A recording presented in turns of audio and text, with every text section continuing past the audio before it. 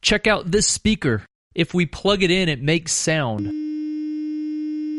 The way this speaker creates sound is by moving the front of the speaker, which is called the diaphragm, back and forth rapidly. Scientists often use the word oscillation to refer to the back and forth motion of an object. This speaker's oscillating too fast for the human eye to see, but if I put a piece of paper on the speaker, we see that because the diaphragm is oscillating, it's bumping into this piece of paper and causing it to dance. The oscillation of the diaphragm will also cause the air in front of the diaphragm to move back and forth. But here's the interesting thing. The air in front of the diaphragm doesn't actually travel away from the speaker. The air molecules in front of the speaker just oscillate back and forth. So how can you hear the sound from a speaker if the air next to the speaker doesn't actually make it to your ear? Well, the reason is that the oscillating air in front of the speaker causes the air in front of it to also oscillate. This causes the air in front of that air to start oscillating, which causes the air in front of it to start to oscillate, until finally the air that's actually next to your ear and your eardrum start to oscillate back and forth.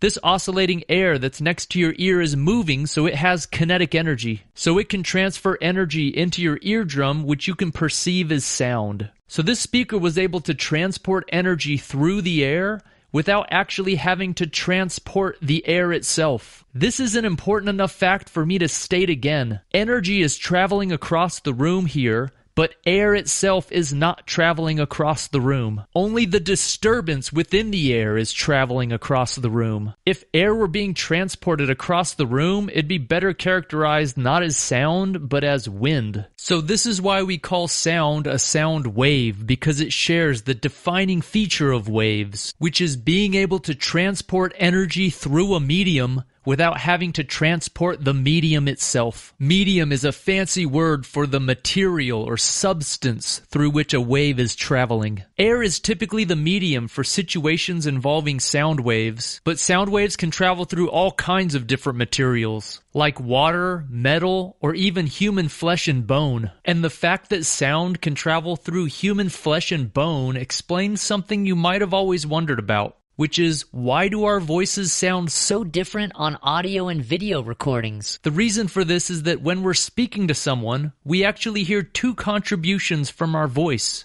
We hear the sound wave traveling out of our mouth, through the air, and into our ear. But we also hear the vibration of the sound wave traveling through our flesh and bone, through our skull, and into our eardrum. But on an audio or video recording, the only part that's recorded is the sound that travels through the air. So when you hear your voice played back on an audio recording, you only hear what other people hear when they listen to you. So the bad news is that, yes, what you hear on audio recordings is actually what you sound like to other people. But the good news is that most of your friends probably don't think it sounds weird, since that's the only voice they've ever heard you use.